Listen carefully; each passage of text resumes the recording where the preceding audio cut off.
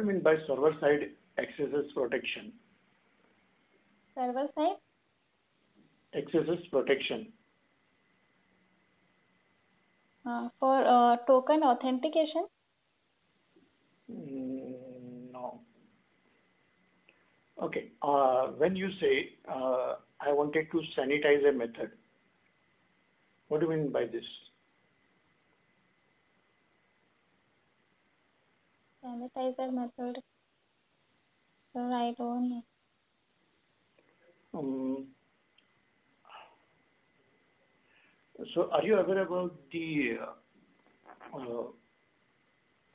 attacks for any website, a hacker can attack on the site, right? So for that you need to use some security guidelines. Yes, sir. Yes, sir. Some firewalls and some token. This one. Firewalls you are using, or some token or authentication token, JWT. So onto that front, so what are CSRF attacks, XSRF attacks? Are you aware about these terms? No, sir.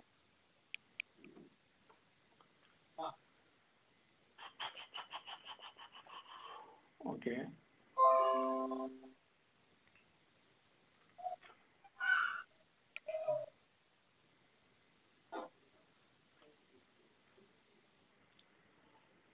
So,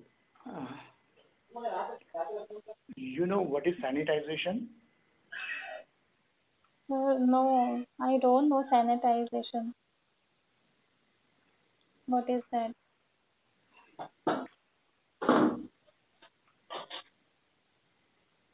What is the HTTP interceptor?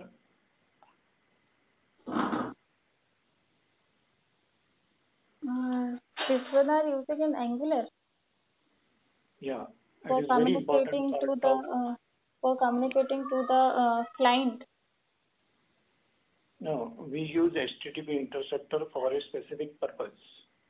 When you are dealing with your services. Services and like a view component. What is the use of those HTTP interceptor?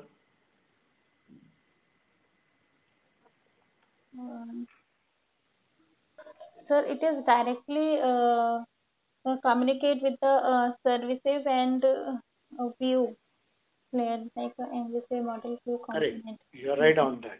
It is communicating between view and your services. But what is the purpose? Why do you place HTTP interceptor in the pipeline?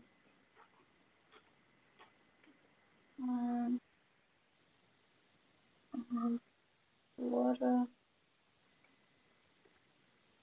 interceptor.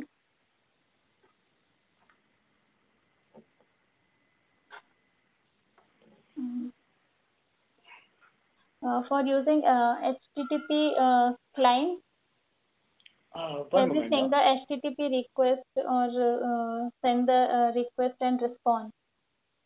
For these are also used in token like authentication.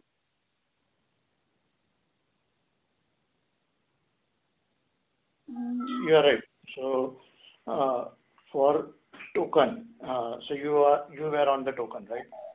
What is the token? For JWT. Yeah. So once you get the token, how did you store it? In the local storage. In the local storage. And then what do you do with that token? So it just matches the key and value when we are storing in the local storage and get matches to the dot token and username. We are matching the username. If we are the key and value is matches, then go to the next level.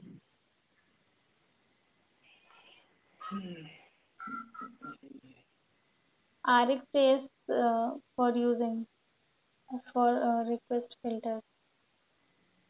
I think HTTP request. What are the utility functions provided by RxJS? RxJS observable. Correct. So firstly, when we import the observable through the RxJS observable. Yeah, but what functions and does it provide?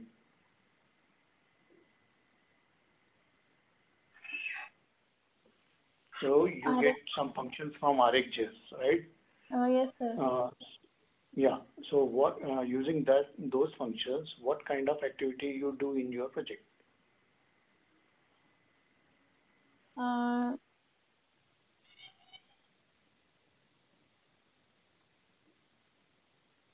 Instance of next.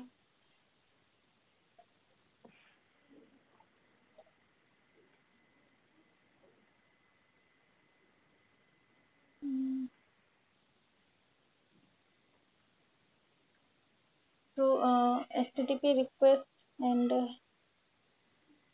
HTTP request or HTTP handler.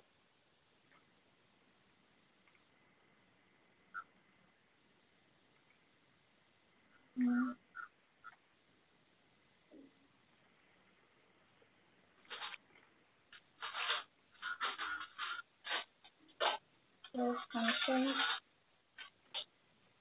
in the service at the input table. Okay. How to transfer components to custom elements? Can you explain me that? Components and? How to transfer components to custom elements?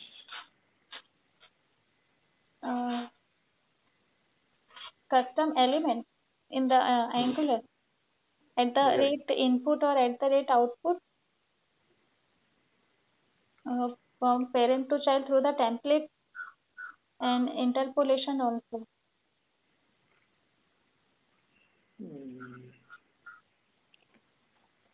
Okay, what do you mean by dynamic components?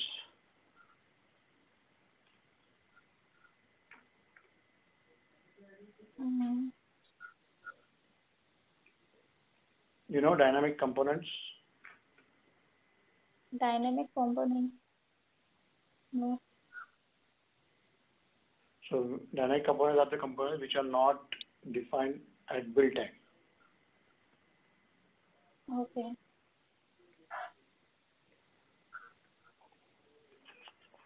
Okay. In the CSS, let's say I'm giving you one scenario, right?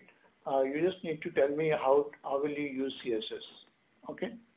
Okay. So based on my let's say I have a condition, right?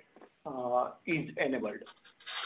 So if is enabled equal to true, I wanted to write the CSS that my component should be enabled, and if it is false, my text box should be disabled.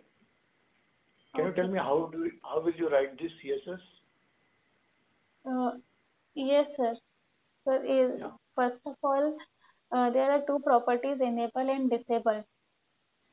Then first of all, we are using if is enable is equal to true, then in HTML tag.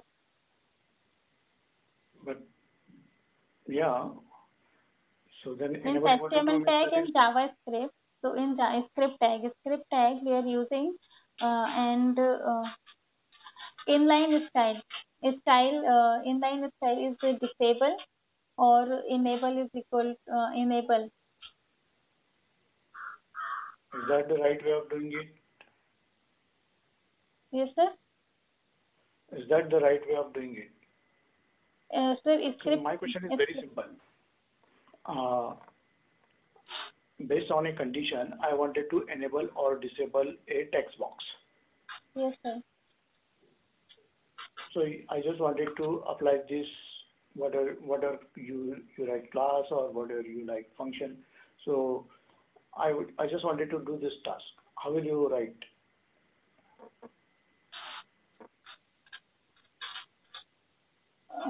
Sir, first of all, in CSS, display none.